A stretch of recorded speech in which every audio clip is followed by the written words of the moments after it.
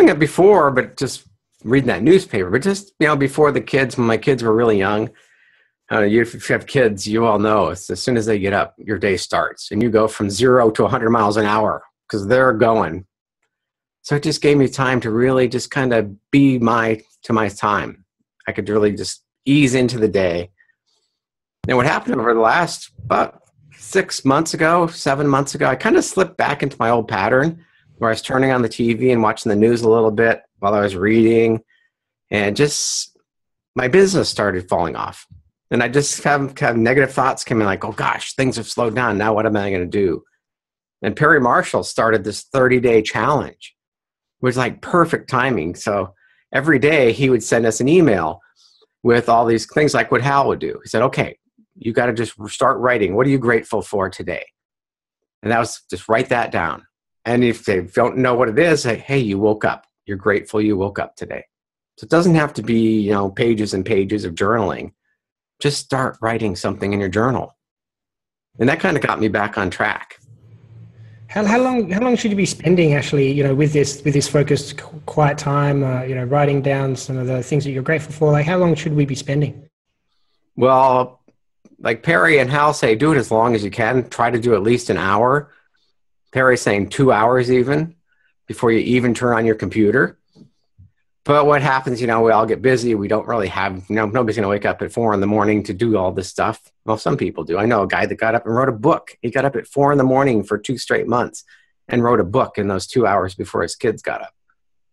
But what Hal does in the Miracle Morning book, and I don't want to just focus on Hal, but he's boiled it down to you can do it in less than 5 minutes. So pick one thing you're going to do today. If it's journaling, what are you grateful for? Focus on gratitude, and that goes a long way.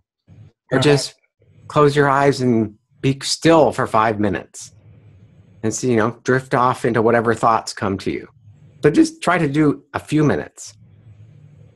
Yeah, okay, that's fantastic, especially for people who may not be doing anything at the moment in the morning. And if it's a small commitment, right? Just a few minutes. If you take it from there, and then maybe for you it grows, or that works for you. But tell us what's your typical morning routine? Okay. Well, years ago, back in the Silicon Valley days, I was, getting up and going to work and working 12, 14 hours a day, 6, 7 days a week. And I was really stressed. So I took a meditation class. It was called the 𝗙𝗪 method. And it's just a simple little meditation they taught you. And what I do now is I start every morning. They call it the countdown, the 3, 2, 1 countdown. So within 30 seconds, you can be into a meditative state. So before I get out of bed, I just lay in bed for like 15 or 20 minutes and meditate. And it's not, there's no formal meditation. It's just whatever to calm your mind and just clear your thoughts before you get out of bed. And then I'll get up. I still drink 1 cup of coffee or 2 cups of coffee. Got it right here. But I'll just, some days I'll journal. Some days I'll just read some motivational material, affirmations, kind of whatever strikes me that day. I have like a tool chest of things I can do, and I do whatever I feel is appropriate.